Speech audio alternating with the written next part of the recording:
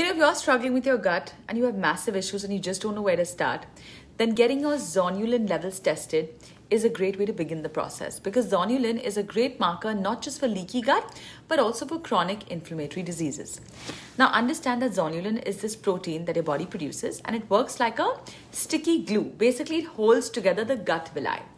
Now let me give you an analogy. Imagine your gut is laid out in front of you like this carpet, okay? Just like the carpet has these bristle-like fibers, same way your gut has these villi. They're called villi, and their main job is two things. Number one, absorption of nutrients. So you get all the best out of the food you're eating, the supplements that you're eating. And second is protection. It works like a barrier from the nasty things getting into your bloodstream. Now imagine zonulin is this thick fiber or the stitches that hold together the carpet. The bristles are all held together with this thick fiber down.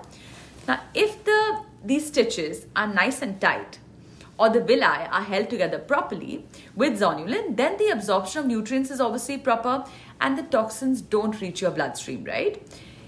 It's the same way how tight stitches prevent the floor beneath from getting dirty.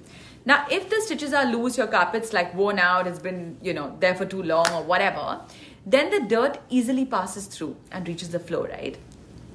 Now, there's a lot of research which concludes that when you eat foods which are inflammatory, the stuff that triggers your gut, the stuff that I keep talking about, gluten, dairy, sugar, too much lentils, everyone's different, right? But if you keep eating stuff which constantly triggers your gut, now, what happens is that the production of zonulin increases, and these elevated levels cause a whole lot of havoc, because those tight junctions now loosen up because of excess zonulin, and that opens up the junctions between the villi. And then the nutrients, instead of being absorbed, are released without absorption.